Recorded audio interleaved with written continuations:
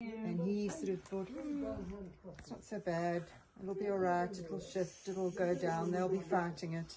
And I still kept looking across at that hole, and I was going back and forth to the TV lounge, into the kitchen and out, and every 15 minutes I came out and I said, it's getting brighter, it's getting closer, it's getting brighter. So I put a message out to the guys here,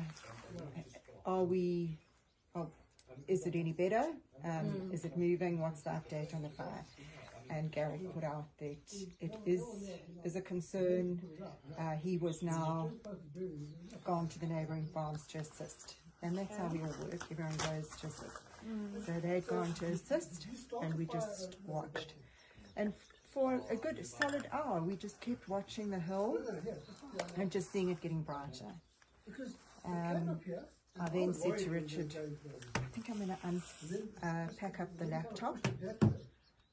He thought I was crazy. I said, no, I think you should maybe pack up your computer gear, because he works from here. So he's got quite a system of 4 screens, and it's not a 2-minute job to pack up his workstation. I said, let's pack up the workstations. I filled water bottles, and then another message came through from one of our shareholders, Wayne Campbell, up the hill, who had line of sight, and he said, all right folks, just get your hoses ready, make sure your nozzles are on, prepare water bottles, get your pets sorted out, pack anything that you feel is valuable. So there was like around what time, 8 o'clock? No, that was after 8 o'clock. Well, I've got all the times on my phone, I can have a look. I think that was probably about 8:30 to 9. And we just kept watching the mountain.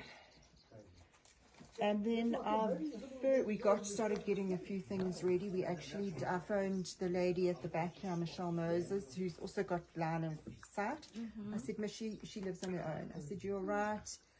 What are you thinking? And she said, you know, Linda, maybe I'm being over protective, but I've actually packed a little bag for overnight, and I'm concerned. I've, sorted a few things out, and I said, no, us too. I said, okay, shout if you need us. And we carried on.